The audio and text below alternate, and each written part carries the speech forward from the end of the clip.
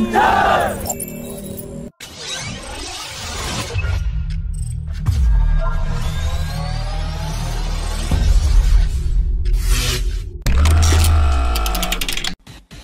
a time when the Combat Vehicles Research and Development Establishment is working on an unmanned ground combat vehicle based on the Arjun Mark 1A tank, the Combat Vehicles Research and Development Establishment has released a request for proposal for the development, supply and integration of hardware, and the design and development of autoloader for the unmanned ground combat vehicle. The autoloader will extract the shell and propellant charge from the ammunition storage compartment into the chamber of the 120mm gun.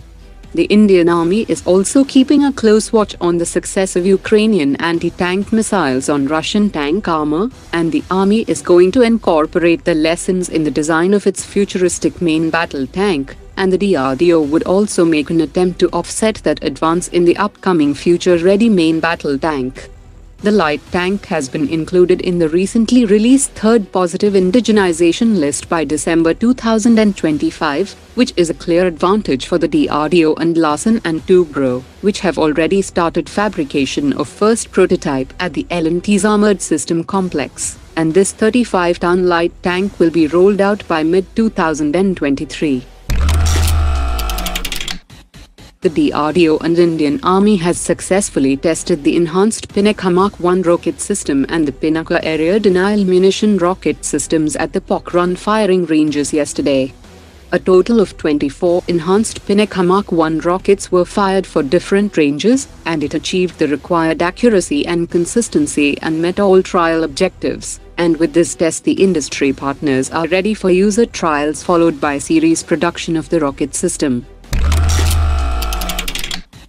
DRDO's Vehicle Research and Development Establishment has issued a request for proposal for the development of a 8x8 advanced all-terrain truck powered by indigenous diesel engine with turbocharger that will be designed to adapt and mount the 155mm mounted gun system, and the intellectual property rights of the complete product will be property of Vehicle Research and Development Establishment.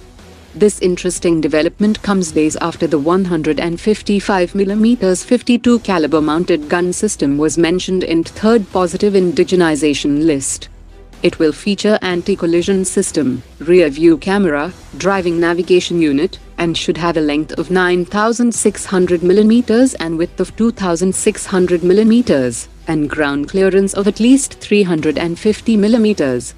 It should have a speed of 90 km per hour on blacktop roads, and 30 km per hour on cross-country roads, with a range of at least 500 km on full fuel tank. Philippines Marine Corps has activated its shore-based anti-ship missile battalion last week, on which officials have said that personnel from Philippines Marine Corps would start arriving in India from July to start their training on operating the BrahMos supersonic cruise missile system, as Philippines will start receiving the first coastal battery of the BrahMos missile from October 2023. Pakistan has successfully conducted the flight test of the Shaheen-III surface-to-surface ballistic missile, and said that the test flight was aimed at revalidating various design and technical parameters. Pakistan also claimed that the Shaheen-III has a range of 2,750 kilometers, that is capable of reaching the farthest point in India's northeast, and the Andaman and Nicobar Islands. Hindustan Aeronautics Limited and Larsen & Toubro has turned out to be the lowest price bidder for making 5 Polar Satellite Launch Vehicle XL variant rocket for the ISRO. The first PSLV XL rocket is expected to be realized in 24 months from the date of award of the contract. That will be followed with delivery of 1 rocket every 6 months. The ISRO has also made remarkable progress on the reusable launch vehicle technology demonstrator, and will carry out a key landing experiment this month.